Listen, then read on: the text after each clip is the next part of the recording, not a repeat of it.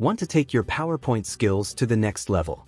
In today's tutorial, I'm going to show you how to make an animated infographic slide in PowerPoint, step by step, fast and easy. Whether you're designing a professional presentation or just want to wow your audience, this technique will help you stand out. Let's get started. First, let's set up our background. Right-click anywhere on the slide and select Format Background. Now, go to Color, then click More Colors, and switch to the Custom tab.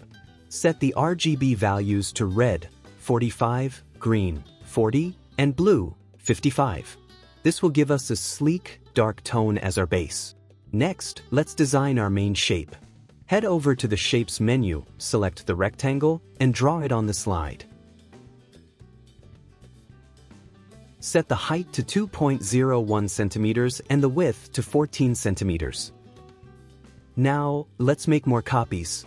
Hold Shift plus Control, drag the rectangle upwards, and adjust the gaps as needed until we have a total of 4 rectangles evenly spaced. Now, let's create a triangle shape. Go to Shapes, select Triangle, and place it over the 4 rectangles so that it fully covers them. Set the height to 13 centimeters and the width to 13.5 centimeters.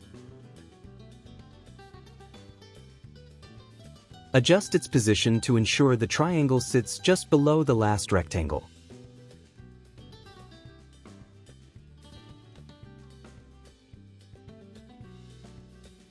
Now comes the fun part, merging the shapes.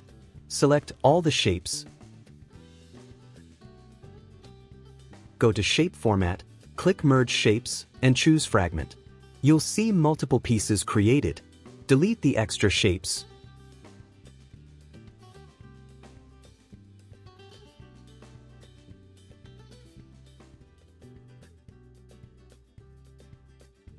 But make sure to keep this peak shape from the triangle.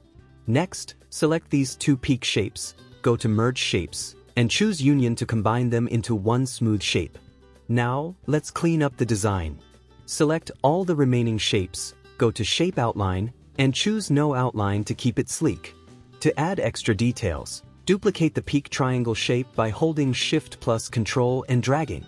Then, flip it vertically under Rotation Options. Scale it down while holding Shift, and set the height to 0.09 centimeters and the width to 1.1 centimeters. Change its color by going to Shape Fill, and then position this small triangle at the bottom corner of the rectangle. Duplicate it and place another one on the opposite side. Right-click these shapes, select Send to Back, and repeat the process for the remaining rectangles.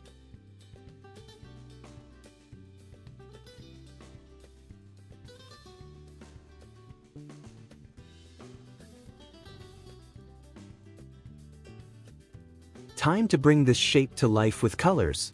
I've got a pre-made color palette, but you can choose your own.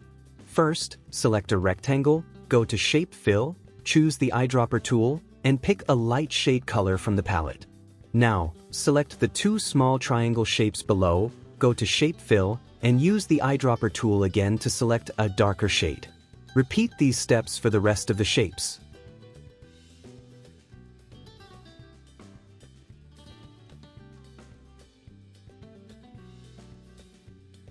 Once the colors are set, it's time to add text. To speed things up, I'll use text from a previous design, but feel free to add your own custom content. Now, select all the text and shape elements, and align them to the middle of the slide for a balanced look. Then ungroup the shapes. Next, group the numbers and their respective shapes by selecting them and pressing Ctrl plus G. Repeat this for the rest of the shapes. Then, group the heading text and description paragraphs together using the same shortcut. To bring our design to life, let's add some animations. Select the grouped shape, go to Animations, open the animation pane, and apply the fly in animation. Then, go to Effect Options and change the direction to From Top. To make the animation smooth, set it to Start After Previous and adjust the duration to 1.50 seconds. Now, in the animation pane, right-click on the animation, go to Effect Options, set bounce end to 1.05 seconds, and hit OK.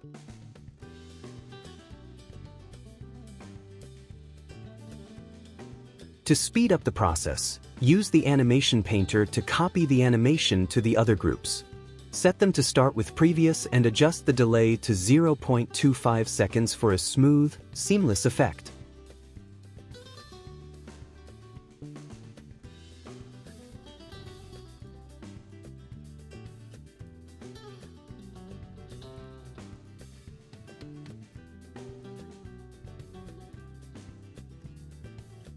Now, apply the same animation to the text groups using Animation Painter.